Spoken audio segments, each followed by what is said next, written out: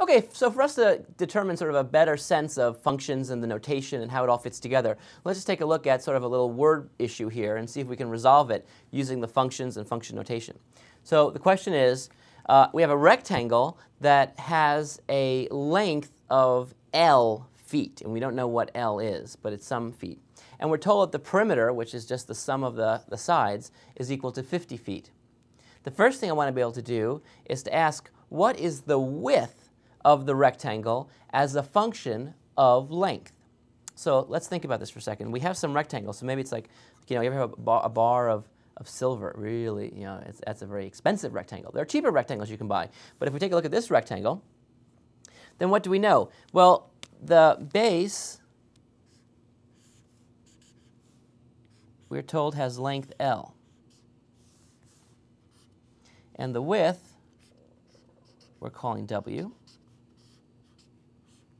Okay, so there's our situation. And what do we know? Well, what we know is the perimeter is 50 feet. So that's just the sum of all the lengths of the sides. So I have an L here. This would be a W. This would be another L. So that's 2L plus W. But then I have one last W. So I see the perimeter is 2L plus 2W. And we are told that that is 50 feet.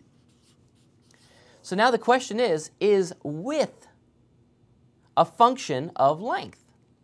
Well, to see that, it's what we talked about a little bit earlier, I have to see if I can solve this for W. So let me see if I can solve this for W. Well, I'd bring the 2L over to the other side.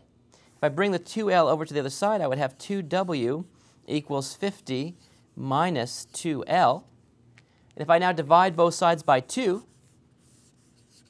then these cancel here, and I'm left with W equals, and I can divide everything through by 2, or factor out at 2. Maybe that's the best way to think about it. Let's factor out at 2 on top. I'd be left with 25 minus L, all times 2, which cancels. And so I'd be left with just 25 minus L. And there I did exactly what I was asked to do. I found the width as a function of L. Because if you give me L, I can find W exactly by just plugging into here. So W is a function of L. Now there's a second part to this question. Let's take a look at the second part. The second part of this question asks, what is the area A, let's call A the area of this rectangle, what is the area of the rectangle in terms of its length, L? Well, area, I remind you, is equal to just the length of the base times the length of the height, which in this case would be L times W. But I want it just in terms of L. Well, happily, I already know what W equals. W equals 25 minus L. So if I insert that in for W, then what do I see? I would see that A equals L times 25 minus L. By the way, let me just show you that I did not write the following. A equals L times 25 minus L. That would be wrong, and that's a great classic mistake. And the problem there is that this, if the way I wrote it, would just have L multiplying the 25, but that minus L is sitting there all by itself. It's a lonely L. But no, what we want to do is make sure that everything, all the stuff in the width gets multiplied by L, which requires me to put these parentheses to make sure that L's going to hit everybody. L's going to hit everybody. So that's a really important thing that I want to make sure you see. Those parentheses are actually hard to put in. So make sure you're familiar with that. Okay, well that gives me A as a function of L. I could write it this way, by the way, just to show you the notation. I could say A of L. This is just another way of writing the same thing, but then it really drives home the fact that A is a function of L.